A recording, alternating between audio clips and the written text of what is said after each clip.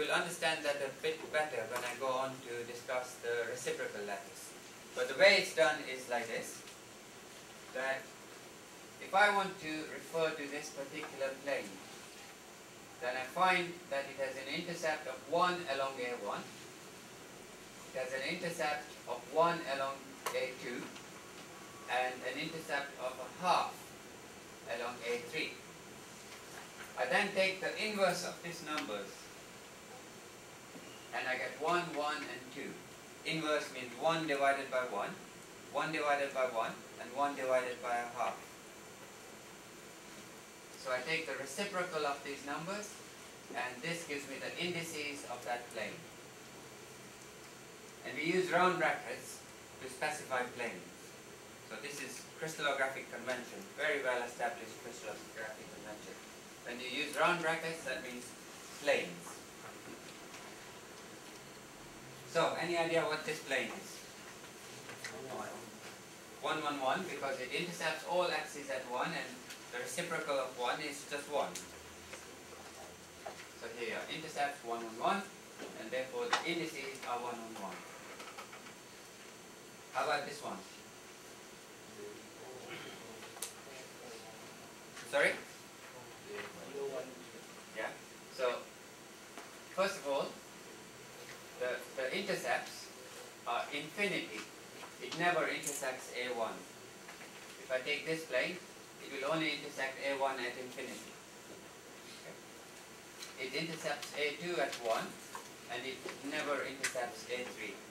So again, infinity. When I take the reciprocal of this, I get 1 over infinity is 0, 1 over 1 is 1, and infinity, 1 over infinity is 0. So this is the 0, 1, 0 plane. How about this one?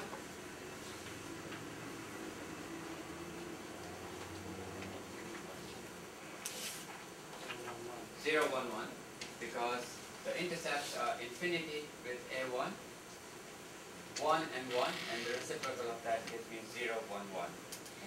Now you'll understand why we take the reciprocal later on, but this is the way that we refer to the indices of planes. And just like we had crystallographically equivalent directions, we of course will also have crystallographically equivalent planes. In other words, all the faces of a cube are exactly identical, really, and the indices that you use for each plane depend on the choice of coordinate system. Yeah? So, for example, the 1, 1, 1 plane has the same arrangement of lattice points as 1, 1, bar 1, bar 1, 1, 1, 1, bar 1, 1, and so on. So to indicate crystallographically equivalent set of planes, we use brackets like this. So whenever I use braces, these are called braces, that means I'm referring to planes of that form. Yeah? How previous slide previous slide please. This slide please. Yeah. And, okay. This one. How to express the plane contain A1 and A3 plane because no intercept. Yeah. Okay, that's a good question.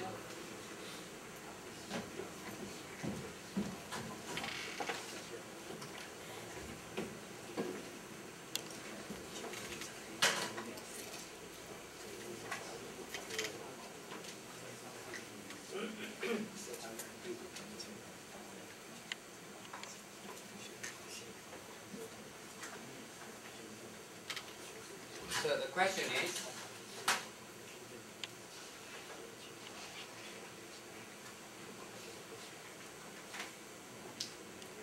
how can I index this plane? Now, that is the same as this plane. Yeah? So it intersects A1 at infinity, it intersects A2 at 1 and A3 at infinity, so it's the 0, 1, 0 plane. The same is due to mathematics or the atom, or atom Yeah, this plane here is exactly parallel to this plane and has exactly the same arrangement of lattice points. So all I've done is I've shifted the origin of the unit cell to another lattice point in order to identify that plane.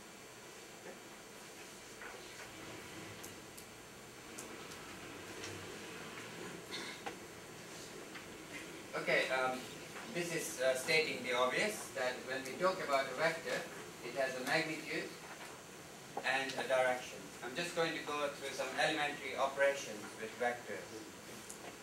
So a vector is a quantity which has a magnitude and a direction, and it's a physical quantity whose magnitude doesn't vary with your choice of coordinate system. And if I take a dot product between two vectors, then that is the same as saying the magnitude of A1 times the magnitude of A2 multiplied by the cosine of the angle between those two vectors, or the cosine of the angle between those two vectors. And this is no longer a vector. It's a scalar quantity. So sometimes this is known as a scalar product. And you can think of it like this, that this represents the projection of A2 along that direction. Now, a cross product is a vector product. So A1 cross A2 gives you another vector which is at 90 degrees to both of them. Okay. So the vector A3 is at 90 degrees to both A1 and A2. And the magnitude is A1 times A2 times sine of the angle between the two vectors. This symbol here simply means that this is a unit vector. It has a magnitude of 1. And the magnitude of the whole vector will be given by this multiplied by A3. Now what is the physical meaning of this cross product? Well, it represents the magnitude A1, A2 sine theta gives you this area here. And this is at 90 degrees to that area. So A3 hat is normal to A1 and A2, and A1, A2 sine theta is simply the area of the plane which is formed by A1 and A2.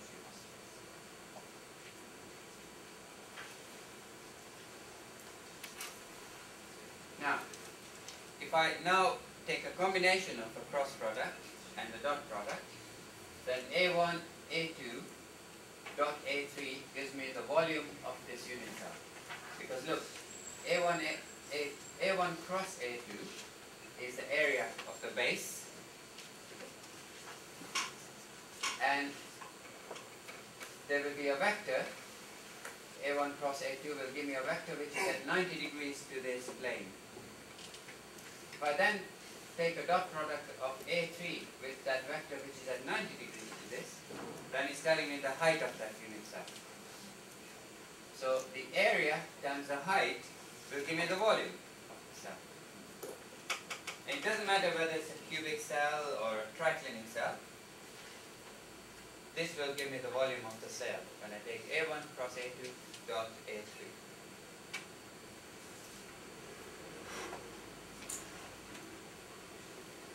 So just to summarize, this is the meaning of the dot product. And I can think of it slightly differently, that if I have a vector u and I dot it with a unit vector v hat, then it simply gives me the projection of u along this direction, which is u cos theta.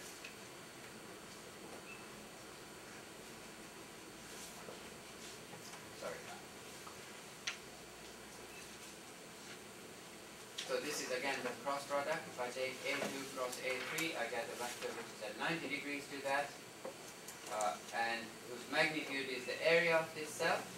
And then I dot it with A1, and I get the height of the cell. So the base times the height gives me the volume of the cell. Okay. I'm now going to describe the reciprocal lattice.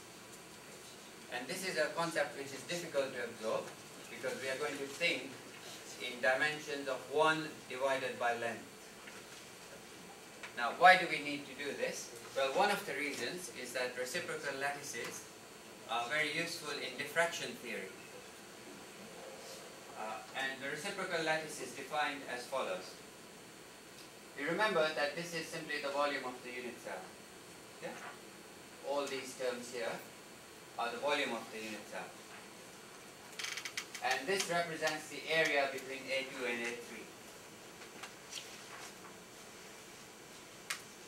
So these are the basis vectors of the unit cell. That means they define the unit cell. A1 star is obtained by taking A2 cross A3 and dividing by the volume. So it is a vector which is at 90 degrees to A2 and A3, and its magnitude is 1 upon the spacing of the plane defined by A2 and A3. So it points at 90 degrees to A2 and A3, and its magnitude is 1 divided by the spacing of the planes formed by A2 and A3. Similarly, A2 star points at 90 degrees to A3 and A1, and its magnitude is 1 divided by the spacing of the plane formed by these vectors. If I take these three vectors, that defines the reciprocal lattice unit cell. And we did the indices of the planes. We formed the indices by taking the intercept and the reciprocal of the intercept. Okay? So if I take the 2, 1, 1 plane, then that actually is the 2, 1, 1 vector in the reciprocal lattice. Yeah.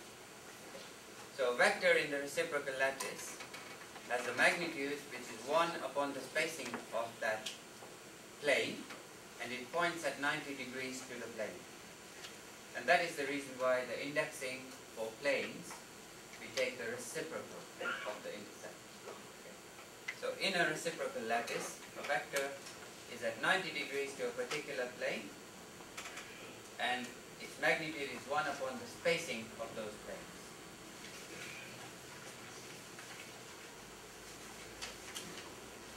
So here is an illustration of how to construct the reciprocal lattice in 2 dimensions. So here we have the vector A1 and A2. So this is the unit cell in 2 dimensions. Okay, the normal unit cell, A1 and A2. And A3 is pointing at 90 degrees outside of the screen. So in order to get A1 star,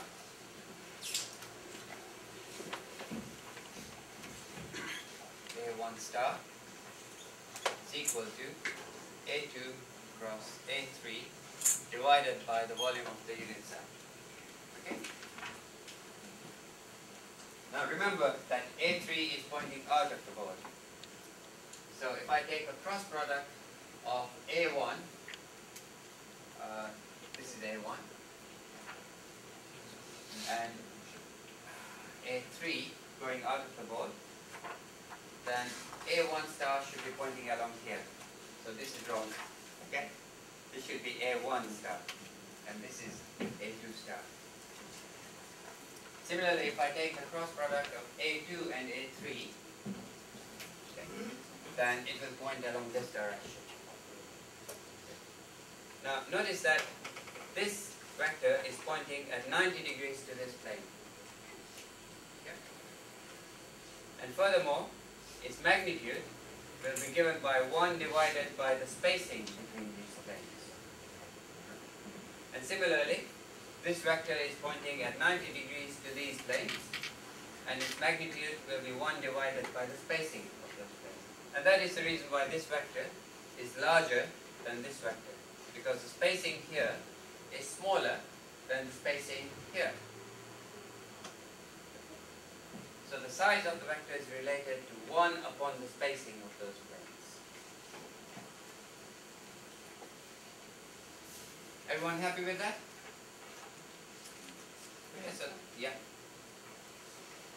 Actually, some books they define the reciprocal vector, they multiply with 2p. 2 pi.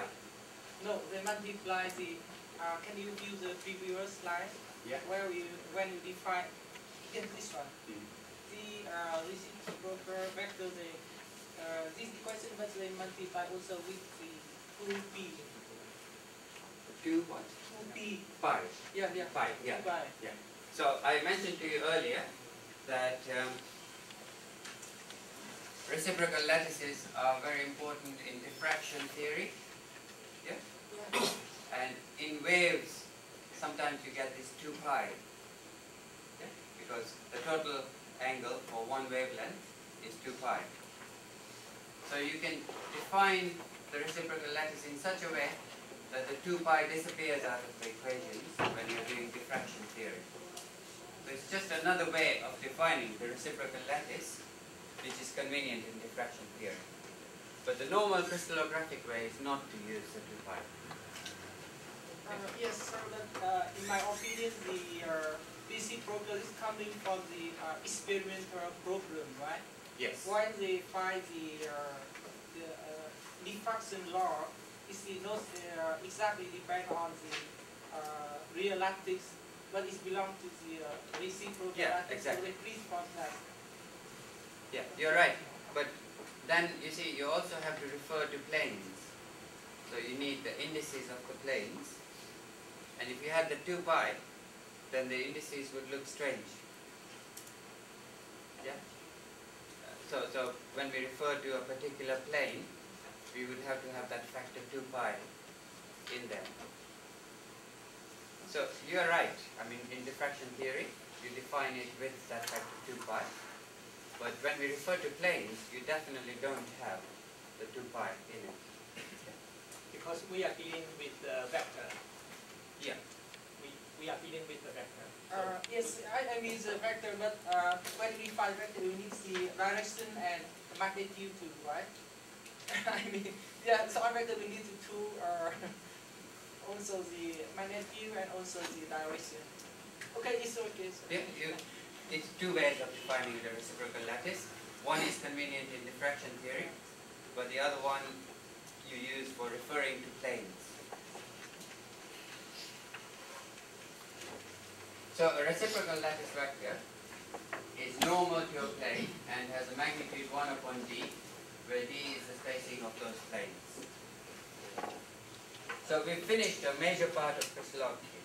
Yeah, we've defined the unit cell, we know how to refer to directions, and we know how to refer to planes. And we've covered the concept of reciprocal lattice. And the reciprocal lattice becomes a very easy concept once you start to use it. So far we've only defined things. But we haven't talked about crystals yet. This is just imagination. Lattice points don't exist. They are simply imaginary points in space. Now, this is a lattice. It is an imaginary construction. And I want to convert that into a crystal structure. So what I do is I place a set of atoms at each lattice point. Okay, now in this case, I'm placing a copper and a zinc atom, right, at each corner of a primitive cubic cell. So this is a primitive cubic cell. And I'm placing one copper atom and one zinc atom at each of those points. So there's the first set. There's another set, another, and another. If you just look at this part, what is the crystal structure? Can anybody tell me? Cubic P. Yeah, very good. Because this is not a lattice point. Yes? This is a different atom from this. It doesn't have the same environment as this. So this is primitive cubic with a motif. We call this a motif of one copper atom at a half, half, half, and one zinc atom at 0, 0, 0.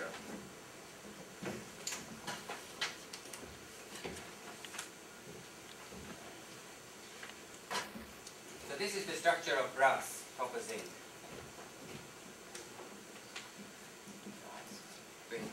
a motif of a copper atom at a half, half, half, and a zinc atom at 0, 0, 0. It can be the other way around as well. It can be zinc at half, half, half, and copper at 0, 0, 0. But by placing this group of atoms at each lattice point, I've generated the crystal structure of brass. So lattice plus motif equals crystal structure. So it would be wrong to call this body-centered cubic. And indeed, if you do a diffraction experiment, this will have the lines corresponding to a primitive cube, not to a body-centered cube. And in 3 dimensions, the structure looks like this. That we have a copper atom at each corner and a zinc atom at the body center. So, to generate the crystal structure, we take our lattice and we put a motif on each lattice point. And that is the reason why when we have wallpaper designs, we have many, many more wallpaper designs than 5 possible arrangement of points. Because we can place different motifs at the lattice point. We can put a flower, we can put several flowers at each lattice point, we can put a bee at each lattice point, and so on. So we can generate many, many more patterns than just 5 sets of points. But if you look at the regularity of points, there are only 5 possible ways. So it's primitive cubic with that as our motif.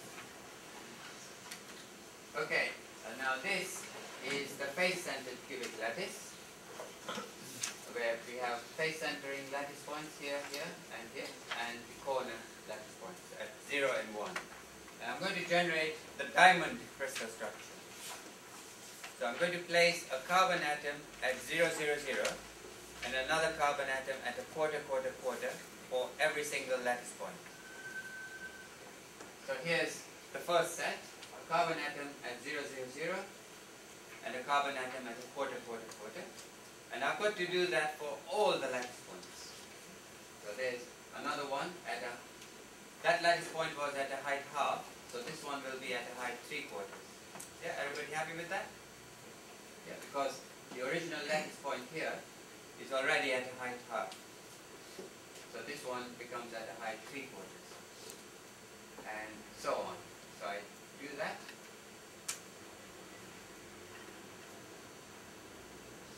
And this is the crystal structure of diamond.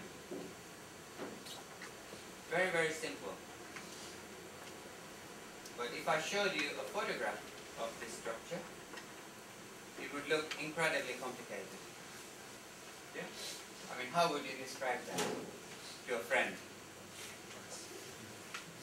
On the other hand, if I went back to this, okay, and I removed all the atoms, I started with the face-centered cubic cell, and I placed a motif. It's very, very easy to generate that crystal structure. So, I think when you get to real materials, forget about drawing a 3-dimensional structure. Just draw the projection, start with the lattice, and place the motif.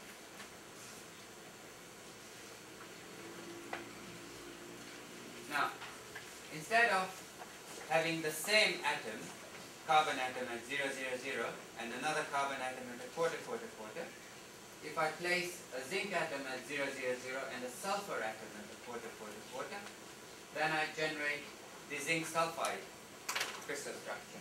So this is like the diamond structure, but now I've placed a motif which has 2 different atoms. The zinc atom at 0, 0, 0, and a sulfur atom at a quarter, quarter, quarter. But otherwise, it's like the diamond structure. And that's what the structure looks like in 3 dimensions. If I make all those atoms identical, then it's exactly the same as the diamond crystal structure. So this is the zinc sulfide crystal structure. Now this is exactly like the zinc sulfide crystal structure, we have round gallium atoms and square nitrogen atoms. This is a very important compound, this gallium nitride. And when we add indium as well to it, it's gallium indium nitride. And there was a Japanese scientist who discovered that by changing the gallium and indium ratios, you can alter the band gap, okay? And then you can make light emitting diodes with different colors. So I don't know if you ride bicycles, but the lights of bicycles are now made from gallium indium nitride. And it's extremely bright and uses very little energy. So the batteries last for a long time, and the bulbs also last for a long time. And yesterday we were driving around, I think Taipei or maybe here. Yeah. And the traffic lights are now made out of gallium indium nitride. So previously you used to have to replace the bulbs every 6 months. Now it's a lot longer before you have to replace them, and they use 10 times less electricity. It's a very, very major innovation to produce colored light emitting diodes. So you can get blue, you can get red, green. People are working on white. Okay? Now you can generate white by combining the different colors, but unfortunately the different colors age at different rates. So the white begins to become colored after a while. So there's research going on to make white, and then we can replace the lights in housing by light emitting diodes, white light emitting diodes. And that will save an enormous amount of electricity. So I'm not really worried about the CO2 reduction targets. You know, we will work together, make better lights, make better efficient power generation, and reduce that. We just need money from the government to do the research, don't we? Okay. So this is gallium nitride. The fluoride structure, calcium fluoride, CaF2, is again cubic F, but with a motif of calcium atom at 0, 0, 0, and 2 fluorine atoms, one at a quarter height and one at 3